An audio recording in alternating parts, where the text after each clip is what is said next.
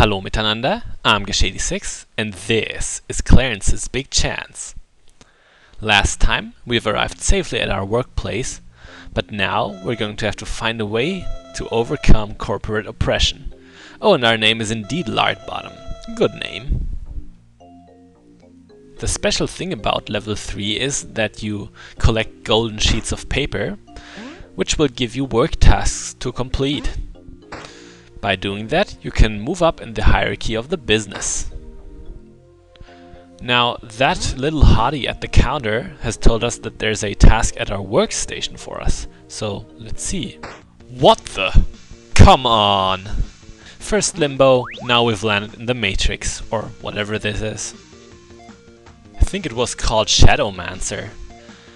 Guys, I really don't like this, so screw it. We're just going to go to our boss and demand to be put in a different position, because come on, who wants to stay in a cyberpunk nightmare? Now, I know a lot of people have trouble talking to their bosses.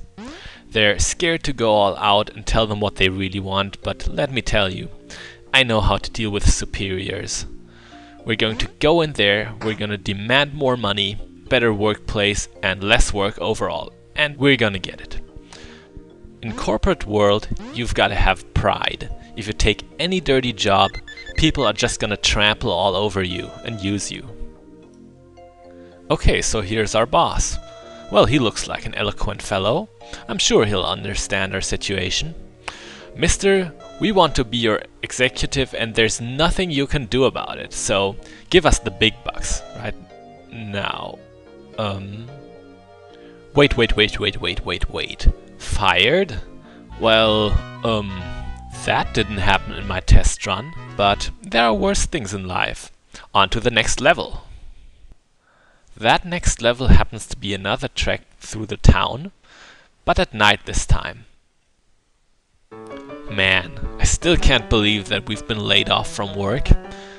As unfortunate as that may be, it doesn't matter overall, because we don't have to tell our lady friend that we're unemployed. I'm pretty sure Clarence will keep his mouth shut, and as long as we don't tell her, how's she supposed to know? We can just tell her that we're an executive, and even if it may be a small lie, we'll always have time to make that little lie a whole truth. This is actually the last level of the game, and as expected, it is not an easy level to complete. You have to find 5 keys first to free up your car, and only with that can you destroy a few blocks that keep you from entering the restaurant.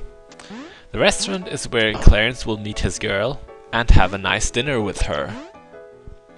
On top of being hard to navigate through, the level itself is a lot more murderous than the first town area. As you can see, we've got spike pits, we've got crooks everywhere, and we also have disappearing blocks that you can't stay on very long. It is really a bad district that we're going through here, and I can once again identify with the game because I grew up in a very bad district. I remember people putting spike pits everywhere just like here. I lost one of my best homies to one of those. It wasn't pretty. On a different day, a rival gangster had constructed a locked door in front of my house. It took me almost 3 hours to find that hidden key. So this game is really giving you an accurate representation of street life. But enough about my grim past. Apart from the 5 keys that you have to collect, you can also find 3 different shops in the area. In those you can use money to buy certain gifts for your lady friend, but as I said before, they are no use, because what is she going to do with plushies and flowers? When you want to have a woman in your favor, you should give her practical gifts that she can identify with. Like a cooking pot. Until now, I haven't talked about the new enemy type in this area. You've seen them before, the little masked burglars that carry around these sacks. One is right up there. These are actually the only enemies in the game that can pick up coins. Then you can't get them anymore. However, as I've told you before, this doesn't affect us because money only corrupts. If you always pick up money, you will just end up like them. Do you want that? Of course you don't. You know, in that ideal world that I've been talking about, no one would have money. Therefore, everyone would be good, and there would be no crimes at all. I really gotta write that book. It's sure to make me rich. I've gotta say, when I see Clarence jumping around like that, I really admire him. The way he stomps his enemies, I wish I could do that. Whenever I've tried in the past, it only ended up in lawsuits. It wasn't funny. But yeah, Clarence really is my hero. All these other guys like Master Chief, Chris Redfield, Solid Snake, they're just crybabies compared to the Big C. Oh, now this is pretty much the trickiest area in the game. Traversing these blocks is not easy because of the relatively loose controls.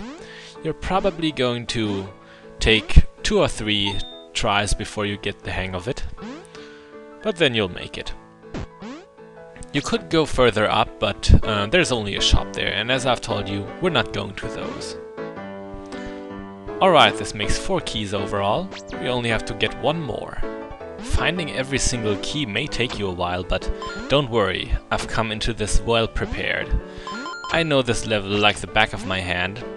Wasn't very hard to learn with my photographic memory.